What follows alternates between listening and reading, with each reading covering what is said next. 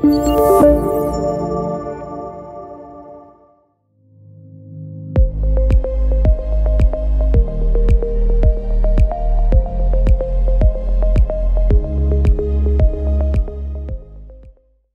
everyone, it is my pleasure to join you virtually today to celebrate and honor the brave whistleblowers who shine a light on wrongdoing to make our government safer, more efficient, and more accountable.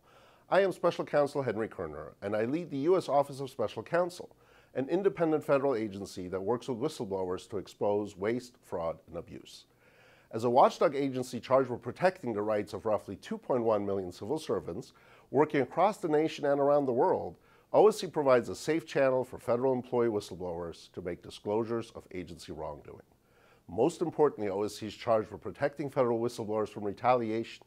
This is an essential responsibility for us. For potential whistleblowers to come forward, they must have confidence that three things will happen. First, that they will be heard. Second, that there is a reasonable chance the underlying problem will be addressed.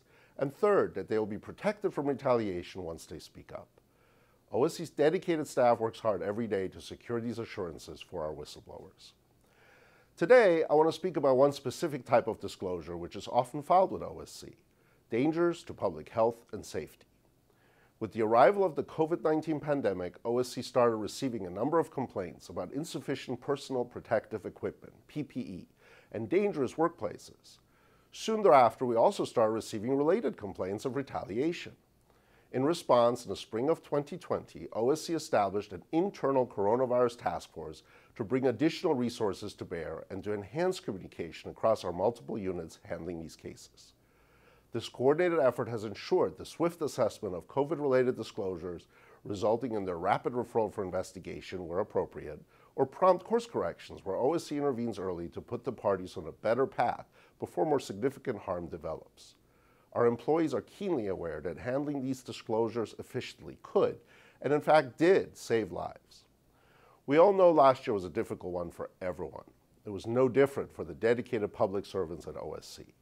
In order to prioritize their health and well-being, we closed the physical offices on March 16, 2020, and transitioned to precautionary, mandatory telework. This was largely uncharted territory for us. But I'm proud to report that last year, while most of our employees were teleworking safely from their homes, OSC achieved a record number of favorable outcomes for whistleblowers. Disclosures processed by OSC resulted in improved aviation safety, better care for veterans at VA hospitals, and safer workplaces across the federal government. Our mission is nonpartisan. By creating a principle with a 5-year fixed term, Congress intended that the Special Counsel be independent from political influence, regardless of which party controls the White House. During my tenure, OSC has worked closely with congressional and agency leaders from both parties to develop productive relationships. We have renewed our efforts under the new administration to advocate for a strong, bipartisan culture of whistleblower support. So today, on National Whistleblower Appreciation Day, OSC joins federal agencies and departments in recognition of whistleblowers, and we honor every individual who has bravely shined a light on wrongdoing. Thank you.